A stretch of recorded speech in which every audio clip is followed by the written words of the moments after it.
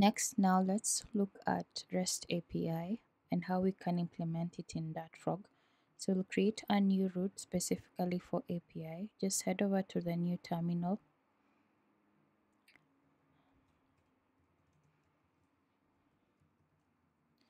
Dartfrog new route. We'll call it API REST API.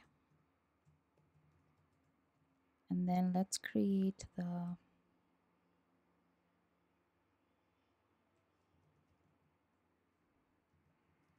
middleware.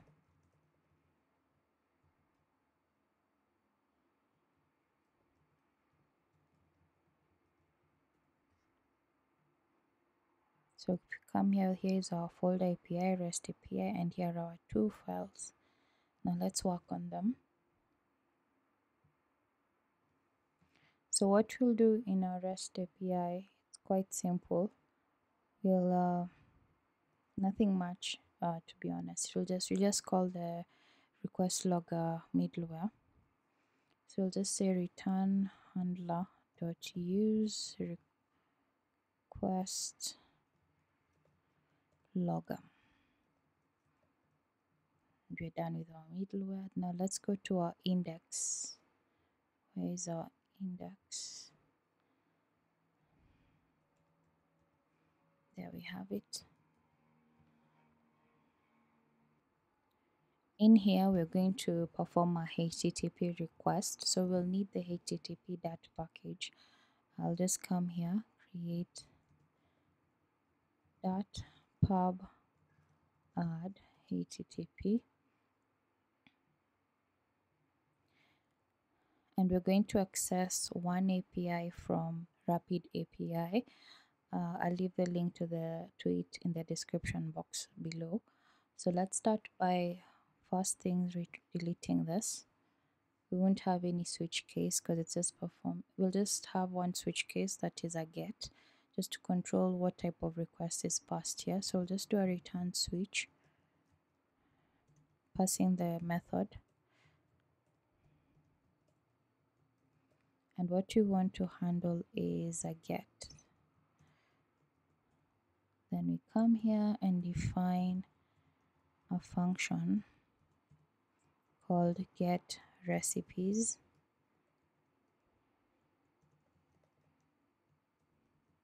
Let's paste it here and pass in the context. Next, we're just going to define the default case.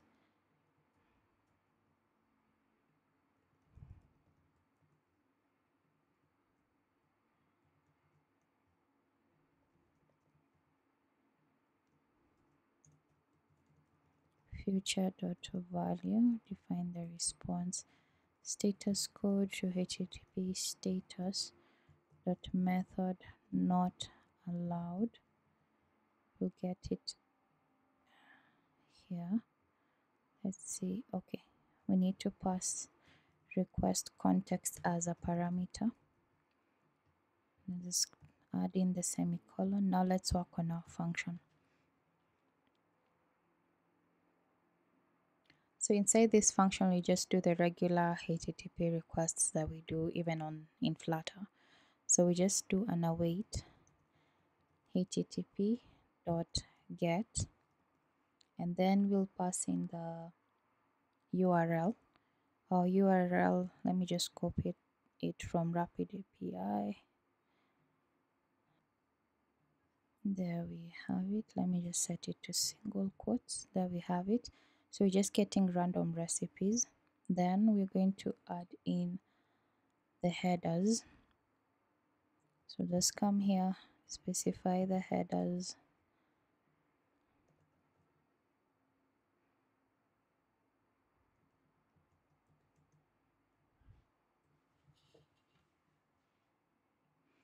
So there are specific headers that are required by Rapid API. So let's just specify them. It will be in the form of an object. So we'll have, let me just copy it exactly as is to avoid any mistakes. So we'll have that. And then you specify your key over here. And then The next header would be X Rapid API host.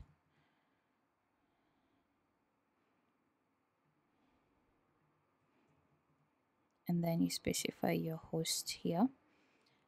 So you need to have an account with Rapid API. Just log in, access this specific API that I'm actually accessing, and you'll get these specific configurations. And after that, let's just close this.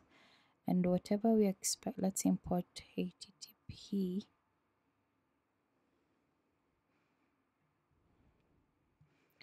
Import package HTTP as HTTP. Let's just organize our imports. There we have it. And there is our get request. Let's see.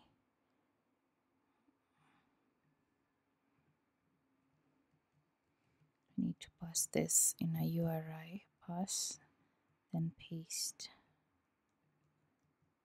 Okay. Cut URI.pass, paste. Now that we have that, let's initialize whatever is returned into a variable. Let's call it a response. And then inside this response, we'll just do a check if response.status code is equals to 200.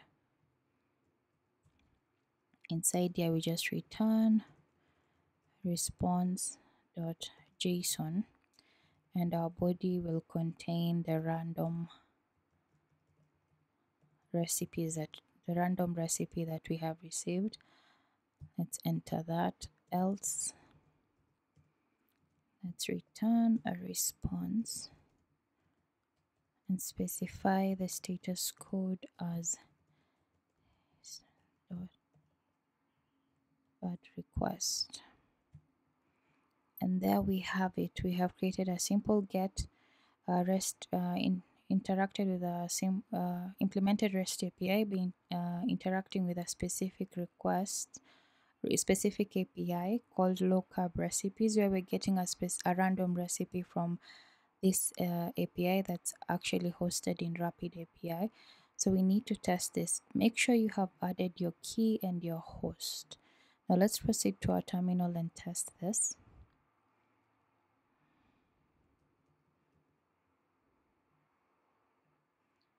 We'll do a curl request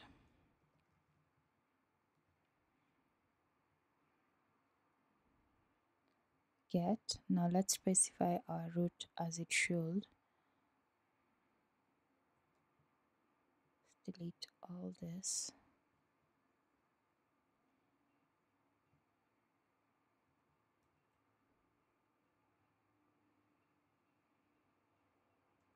And add API, REST API.